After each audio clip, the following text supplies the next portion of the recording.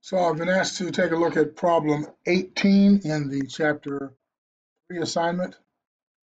Reading the problem, they give you the days to maturity for a sample of 5 money market funds, and they give you the corresponding dollar amounts invested.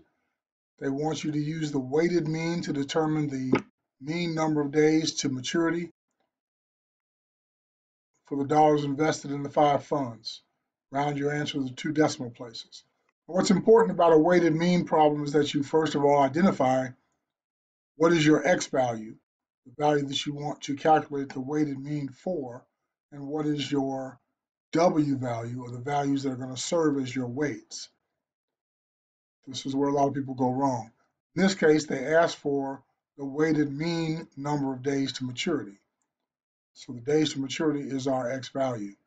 So I'm going to use Excel to do this, but of course you could do this manually because there are not that many numbers involved. But I'm going to show you how to use Excel to do these, so you'll have the tool in place. So I've copied these data values to Excel and identified the X value and the W value, the weight.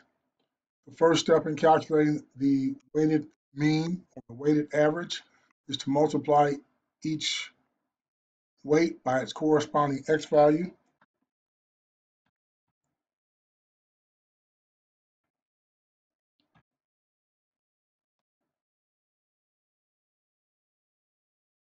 We can simply copy that formula down for each of the pairs, and we want the sum of those values.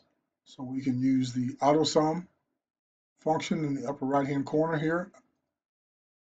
It will automatically assume that we want to add up all of the quantitative values that are above it, which we do. Press enter. We also want to add the weights. I'll use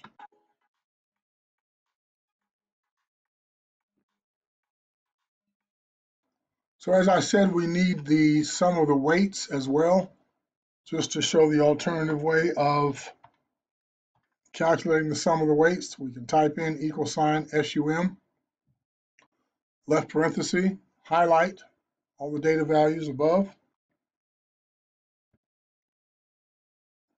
and then calculate the weighted mean.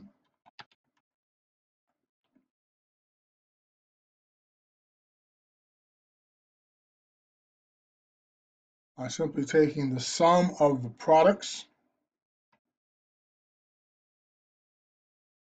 divided by the sum of the weights.